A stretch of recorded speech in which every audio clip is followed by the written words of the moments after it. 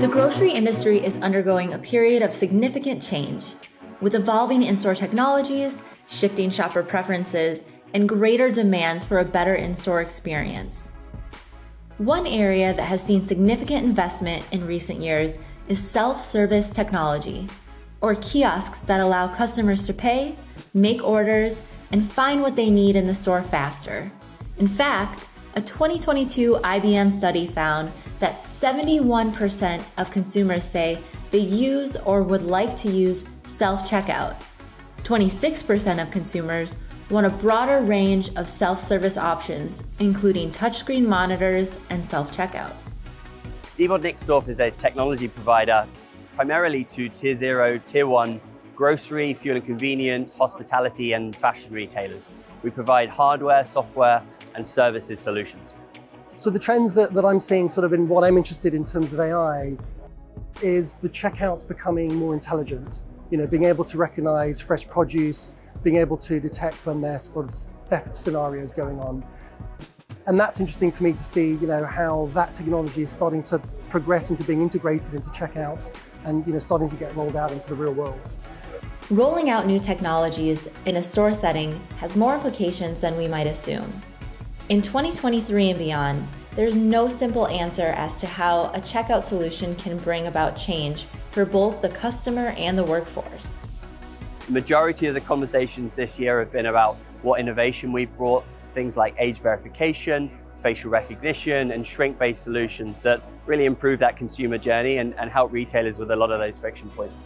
The partnership that we have with Diebold Nixdorf, you know, is really an answer to some of those challenges.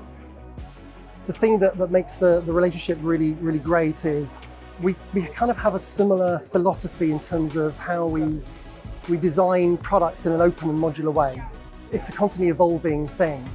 And so the technology that we've put together with Diebold Nixdorf is something that can make the experience more frictionless by detecting produce that don't have barcodes or detecting, you know, theft scenarios.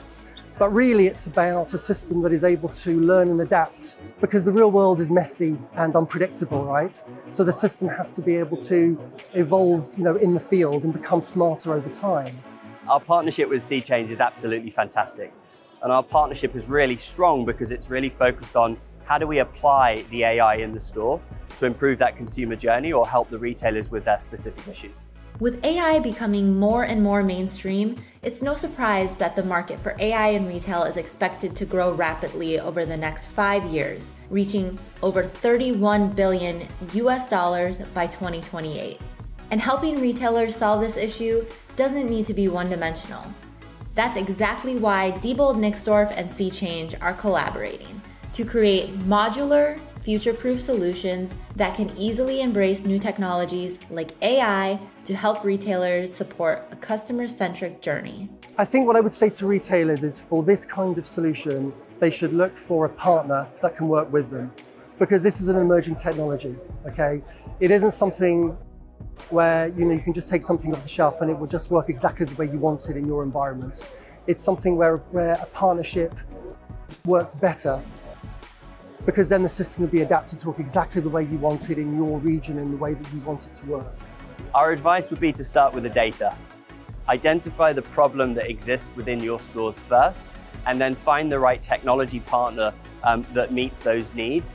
And then more crucially, put the consumer at the middle of everything that you do, be it the implementation, the design of the technology, or how you deploy it and use your staff within the stores. The customer has to come first.